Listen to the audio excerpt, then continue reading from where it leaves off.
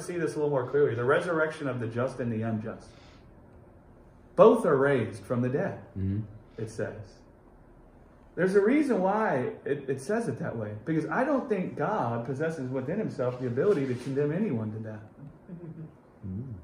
The just and the unjust are both raised. Yeah. The difference that you have going on there, and you can find this in Hebrews chapter 10, it talks about the last judgment. The difference you have going on there is the just are raised with faith in their heart. Right. So they see God as Father and as coming to give them eternal life. So they come to him. The unjust are also raised by God, and God is also desiring that they come to him. Just like he wanted Adam to come to him. But they're raised with a conscience filled with the knowledge of good and evil. And so when they see themselves, they judge themselves. In their own hearts condemn them in the presence of God. Yeah. And then they're going to cower away from God unto destruction. The lake of fire. Right? And so that's why you believe in this life.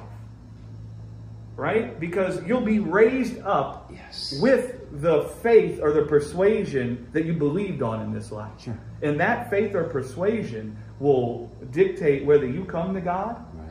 That Hebrews says he rewards you. Yes. For those who come to God, what does it say? Must believe that he is and that he rewards those who come to him. So if you're not busy believing God's going to reward you when you come to him, then you ain't coming to him.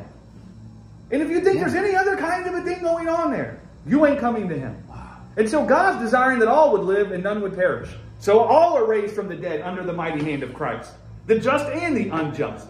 But the unjust are going to have the knowledge of good and evil in their heart. And they're going to look at themselves and judge themselves as evil in the sight of God. Right.